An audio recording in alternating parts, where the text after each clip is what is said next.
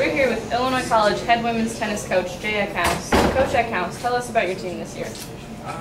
We have a lot of good players returning, and we've got a really nice recruiting class coming in. The amazing thing is we have no seniors. We're still going to be fairly young. It's going to be the same kids, most of the same kids who played last year, along with the newcomers coming in. So I'm looking for a good year. What's new or different about the team this year? Well, the big thing that's new is we've added an assistant tennis coach who I think is going to bring some great ideas and coaching philosophy and just plain coaching that maybe we didn't have last year.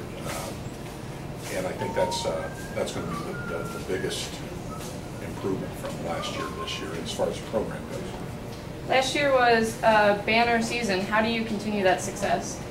Banner season. I'm not real sure. I didn't view it as a banner season. I viewed it as a good season. I think we've added some teams. Our schedule's bigger. We're playing a few more matches. I think we're going to compete in the Midwest Conference. I don't know if we'll compete yet with the top tier teams, but I'd be disappointed if we don't compete with the middle group of the Midwest Conference this year, which is we couldn't do that last year. I think we will this year. What are some of your goals this year, and how do you plan on accomplishing them? I want to be more competitive. The teams that were like us last year, I thought we competed with, and we won those matches.